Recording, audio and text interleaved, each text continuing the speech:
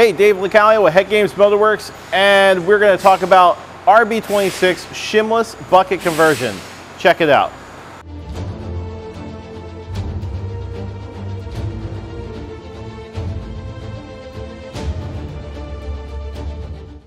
The RB26 has been, at least for us, has been an Achilles heel for many years that we would spit shims out. It's a problem. I know it's not prone to just HeadGames. And the problem is that they have a little shim that goes in the retainer and it's supposed to stay there. But when you have valve float, it doesn't stay there no more. Let me show you. This is a factory RB26 retainer. And as you can see, it has a little indentation there. And that's because on the stock RB26 bucket, it has this shim. And the shim basically would go on top of here.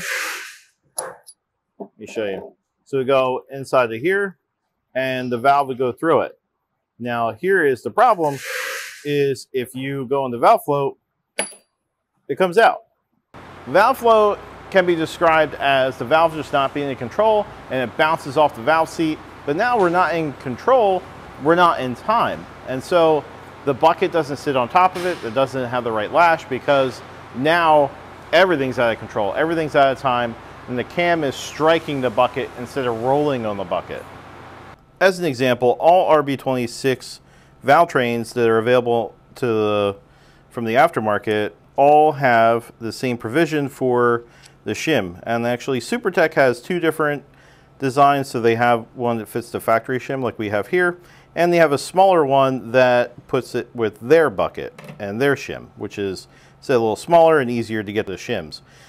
And that is one of the reasons why I used to always do their stuff, because I liked being able to easily get shims. The problem is whenever we have a moving part that is able to come out, it's going to find the path of least resistance and it'll happen. So failures happen, and a lot of times they were catastrophic.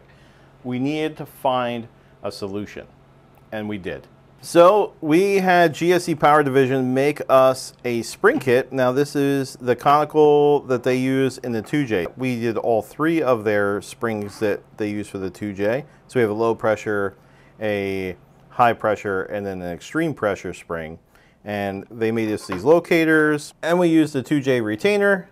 So then we had a spring kit that would fit. And if you see what's missing here, there's no provision for the puck, because we switched it over to the 2JZ bucket. That's right, all we did was make this RB26 more like a 2JZ. So now you have a shimless bucket, a true shimless bucket, and it goes on top, obviously in the head, and there's no more issues with pucks coming out and becoming a problem. But that's when we found another problem, another kink in the solution here, is that when you use the Toyota bucket and you get your stem height correct, you're going to have a problem if you use a lot of lift. And the RB26s, everybody takes it out of the base circle. So you see the lobe is shaped like an egg, so it's from this side to this side. This is called the base circle. And a lot of times they will take material out of here, a cam manufacturer will take material out of the base circle and increase the lift.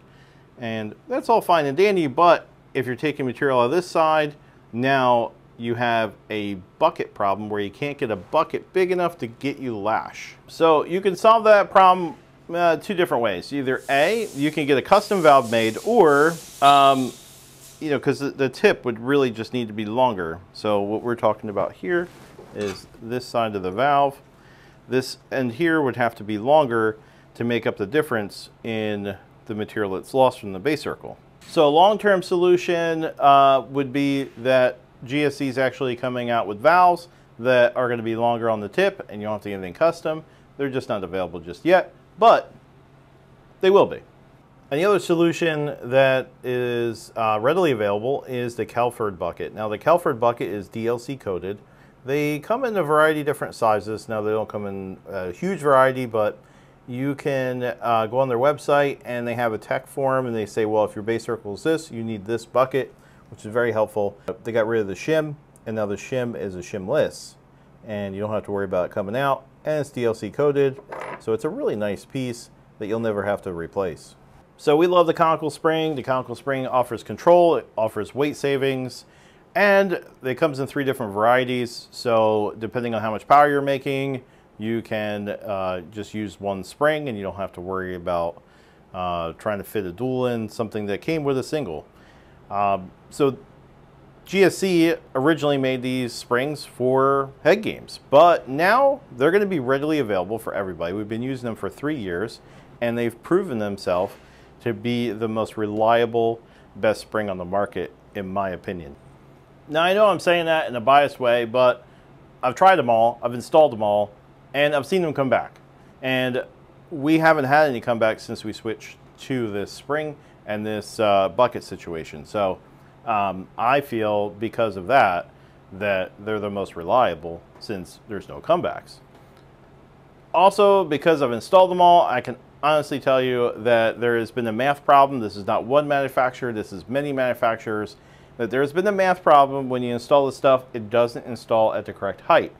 Either there was a coil bind issue that you had to take care of, or there was not enough spring pressure, or it wasn't setting up at the correct height where you had to actually shim it to get it the correct height. If I was going to take one of the two, I would take the one that I have to shim versus the coil bind. That's a whole nother story. I'm not here to crap on anybody. I'm just saying that now we have something that bolts in, we don't have to worry about it, and it's reliable, and you get rid of the shim. Now available, check it out on their website, check it out on HeadGamesMotorworks.com. You can purchase either one, you can email us, and I can direct you into which one you want for your particular application. All right, that's it for me today. Be sure to like, subscribe, comment below. I'd love to hear from you. Toodles.